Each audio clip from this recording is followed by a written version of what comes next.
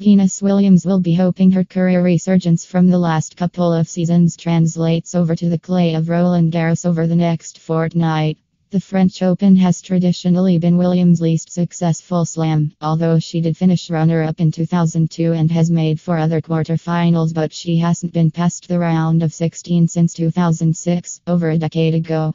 With the WTA's wildly unpredictable field, could this be the year Williams goes deep and contends for an elusive Roland Garros title? Williams opens against Chinese player Qiang Wang, who's been playing pretty well on the European clay this season, but has only ever won 1 match in Paris. Williams and Wang take to court around 4:30 p.m. local time on Sunday, 3:30 p.m. BST. With one of the most open Grand Slams in recent memory upon us, can Williams navigate her way through the French Open draw and put herself in a position to contend for a first Roland Garros title at the age of 36? There's no reason why not.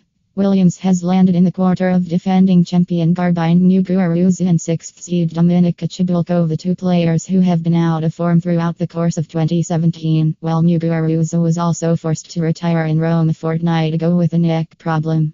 There's definitely a big chance for Williams in Paris, but there's also no hiding the fact that she hasn't been very successful at Roland Garros over the last decade.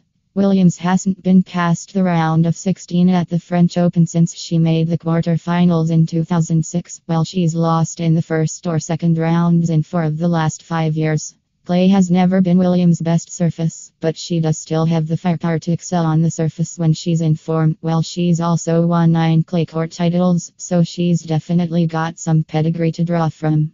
Williams has only played 6 tournaments this season, but she's enjoyed a wonderful year so far, obviously highlighted by reaching her first Grand Slam final since 2009 at the Australian Open, where she lost to younger sister Serena.